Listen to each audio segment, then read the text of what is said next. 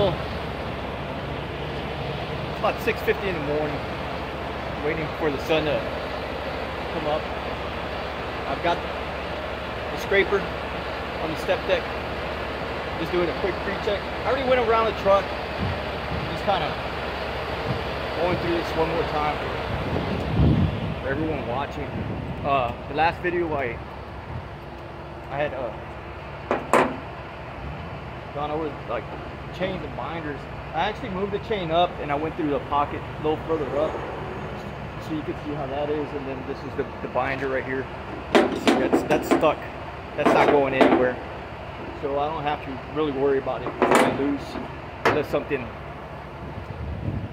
bad really happens. We don't want that to happen. And they still may come loose, so I mean, you want to give them a little check. That's what I'm doing with my pre-trip. I already stumped the tires. I already checked the chains. I'm doing this all over again, you know, just to be absolutely sure.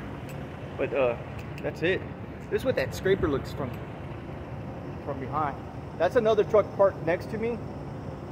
The guy was really nice. Yesterday when he parked there, he came and knocked on my door, and he let me know. He was like, "Hey man, if you need me to move, just let me know and I'll get out of your way." I was like, "Thanks, bro.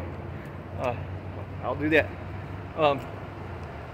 So I mean that's really awesome when other drivers are courteous like that.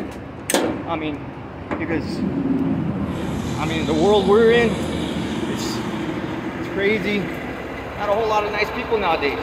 We're doing crazy stuff. I mean, it's weird. They don't treat others right, and they're not treating others right. They probably don't treat themselves right. I mean, so let's quick walk around.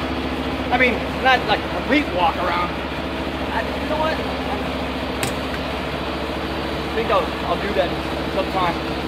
I still need to get to that low boy. But that's my morning. Yesterday I covered 545 miles. Came out of Thibodaux, Louisiana, just outside of Henley, Texas. I'm at a little mom and pop truck stop to Valero. But they're not bad. There's really not a whole. There's only 3 trucks here. Kind of, you know, just in the hill country of Texas. It's pretty awesome. I like places like this. A lot of times you go in the truck stop and you find like some really cool stuff. I mean, just like unique little things to the area, or just gadgets that you can't find anywhere else. Pretty cool. All right, well, everyone have a good day. God bless you.